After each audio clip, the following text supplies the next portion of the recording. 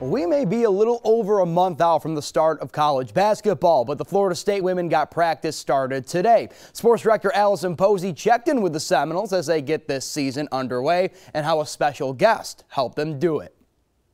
Tuesday was day one of practice for the Florida State women's basketball team. And just like every first day for the Seminoles, there was something waiting for them behind these doors to make sure they get their season started on the right note.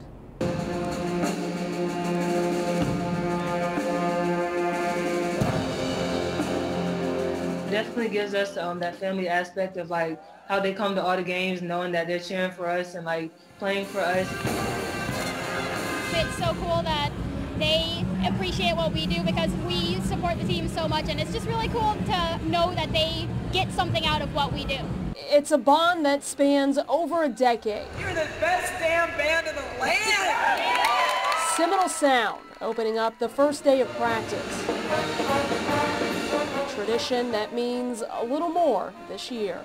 They didn't get to do it in the same way last year. Players couldn't really stand close, and so it feels just right. It feels family. You know, especially with the COVID year, it's a little different. We get a chance to do what was normal to us at that time. But the band is back.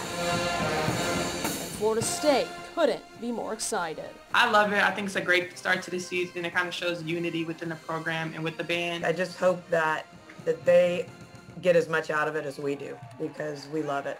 Florida State's first game of the season is Tuesday, November the 9th, when they host the University of North Florida, and you can bet Seminole Sound will be there. At Florida State University, Allison Posey, ABC